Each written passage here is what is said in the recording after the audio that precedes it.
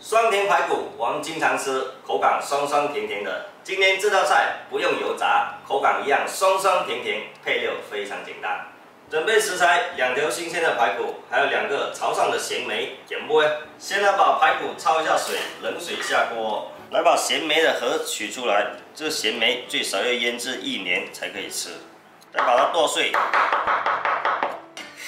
放在碟子上备用。再来把焯好水的排骨倒出来，洗干净。锅内来加一点水，再加一点油，水油炒糖色。先把冰糖炒融化，可以用冰糖来炒，也可以用白糖来炒。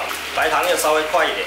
看这个糖浆，现在慢慢变浓稠，不停的搅拌，把糖浆炒到这个颜色比香油色还要深一点，这样排骨上色才比较漂亮。来把排骨倒进去，翻炒，又开小火啊。再加入开水，水又没过排骨，把它焖得软烂。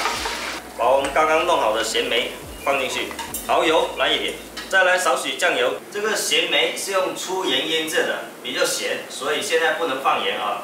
煮开后盖上盖子，转中小火，让它焖半个小时。焖了半个小时，这个排骨的汤汁都很浓稠了。现在开大火收汁，可以先试一下咸淡啊。正常2条排骨，2个咸梅就已经够咸了。